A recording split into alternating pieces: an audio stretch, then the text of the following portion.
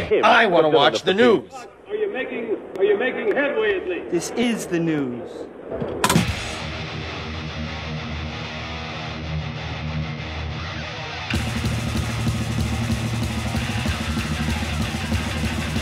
Schmack-a-macabre, it's time for the only news that matters. And drummer James Kottak, who is best known for his work with the Scorpions and Kingdom Come, has died. He was 61 years old. And Kottak's daughter, Toby, told TMC his father passed away Tuesday morning, January 9th in Louisville, Kentucky, where he was born and lived until 1987. Although further details about the exact circumstances weren't immediately available. You know, in addition to Scorpions and Kingdom Come, Kottak has toured with such bands as Warren and even Dio for a short stint. James was also involved in various other projects, including the 1990s band Crunk, in which he sang lead and played guitar. And former Judas Priest guitarist K.K. Downing and Ripper Owens wrote on social media, saying, "Horrible news about the passing of my buddy, bandmate, and amazing drummer James Kottak. We had some great times with a New Revenge / Project Rock." Man, I didn't know about this. I got to look into this. Tim Ripper Owens. Is it Tim? Yeah, Tim Ripper Owens did something with James Kottak called New Revenge and Planet Rock. Now, a lot of people came out saying, you know, Poison's Ricky Rocket. He said, "Rest in peace, James Kottak." And then he ended up saying, "Take it outside," to some guy called Big Jim at a bar. And who else? There was many other people. Simon Wright, who was in AC/DC and Dio, said, "Rest in peace, James Kottak, shocking news." And Mark Kendall, who quit drinking more than 15 years ago, is now a proudly sober, recovering advocate, wrote in a post on X, the platform formerly known as Twitter. I reached out to James Kottak a month ago, offering support and help him with his alcoholism, but he wasn't ready. I could have gotten him into rehab free through connections, and I told him that. I'm so sad to hear about his passing. I feel bad for everyone who loved him and had a grandchild. You know, he had a grandchild, which is sad. And he was married to Tommy Lee's sister. And that became a little ugly because, you know, they divorced, of course, and he wanted custody of the kids. So, you know, he claimed his ex-wife is an alcoholic who isn't fit to raise their 15-year-old son. But she says the rocker is lying in a pathetic effort to reduce his child support payments. But Kottak filed legal docs this month asking the judge to change July 2011. Man, this is a while ago. I guess I shouldn't get into that. But, yeah, and there was other, you know, the Scorpions did a post saying he was a great guy and, you know, very, very sad. He said he was a wonderful human being, a great musician, and a loving family man. And original Kingdom Come singer Lenny Wolf paid tribute to James Kottak, saying, you know, very lovable and emotional, charming guy. Now, Kingdom Come singer now, Keith St. John, who joined the band in 2018 as a replacement for the original frontman Lenny Wolf, spoke on SiriusXM Trunk's Nation with Eddie. "Hey, I know everybody. They're on my phone. We text each other." Trunk, about the passing of the group's drummer.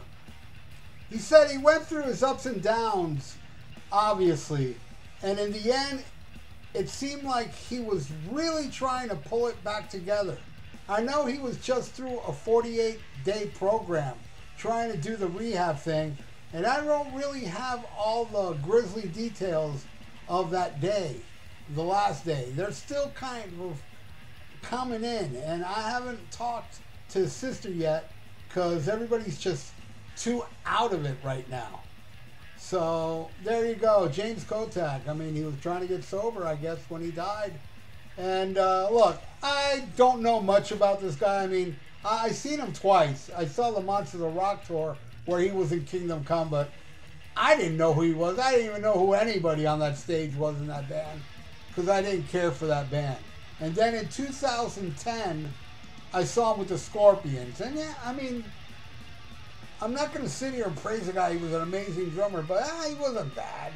He did a drum solo where there was like things behind him, like he was on a roller coaster or something. It was all show, but the drum solo did not really impress me. But he was an eligible drummer. I'm not saying he sucked. He was actually a good drummer, but he didn't really impress me much. Now, all I really know about James Kottak, and I did not really follow it that much, is that every time he was on Blabbermouth or something, he would say stuff that everybody would hate. And I believe he got kicked out of Scorpions because he did something at an airport, misbehaved or something, and he said outlandish stuff, and everybody was attacking James while he was alive. I guess it's a shame that all these people that are saying, you know, poor guy, he passed away, wasn't speaking up back then, defending the guy. If he was wrong or right, doesn't matter. I just see the guy passed away, now all of a sudden he's a saint to all these people. And I've seen a lot of fans say it as well, but I don't recall anybody sticking up for James Kottak when he was always on the headlines on Blabbermouth. I think there was even a problem in Kingdom Come recently at one of the shows where he was playing bad or something, and I think it had to do with alcohol. I could be a little off on this, but yeah, he lived a troubled life, I guess. And what's up with his ex-wife, Athena Lee? Isn't Tommy Lee's name Tommy Lee Bass or something like that? So she took out Bass as well, Athena Lee. And who knows if she's unfit. I mean, for James to go into court and accuse her of being, you know, an alcoholic and stuff like that, I mean, they definitely would look into it and find out if she was. Claim that she was always in rehab and it wasn't working, and he wanted the kids, and he was paying a lot of money. It was like $3,000 a month. Half of it was for the kid, the other half was for, you know, I don't know, the matrimony. I don't know. I don't know. All I know is the guy was paying $3,000 a month, and that's a whole lot of money for this dude, because this guy was not actually rolling in dough. So, but I'm not here to defend the guy like everybody's doing now, because I really don't know. I don't know the story with him and Tommy Lee's sister. I do remember, though, back in the day when they were married. I remember seeing something, I think on VH1 or something. Rockstar Wives or something, I think. She was on that, Athena Lee. And, yeah, I wasn't keeping up with none of this. I didn't know they got divorced. I didn't know they had kids. And I didn't even know he was a grandfather. That's pretty wild. But it sucks, man, because he was young. And, you know, it really does mess you up, man, being an alcoholic. I praise everybody that beat it. You know, I can't drink alcohol now because of health reasons. And I wasn't an alcoholic before, so quitting liquor wasn't hard for me. But, you know, people that do have to, you know, people like James Kottak that struggle and have to go to rehab and, you know, and die. You know, I feel for those people because, you know, hey, man, I feel for anybody that's addicted to anything and it costs them their life, you know. Be addicted to Black Sabbath. I mean, it doesn't hurt me doing that. That's, Volume 4 is my drug. But in the end, this is extremely sad. Now his kids doesn't have a father. And it's just sad, man, that this guy lived, obviously, a troubled life. So now he can rest in peace, and I feel bad. I feel bad for anybody that loses their life due to addiction. And that's kind of like what it looks like here.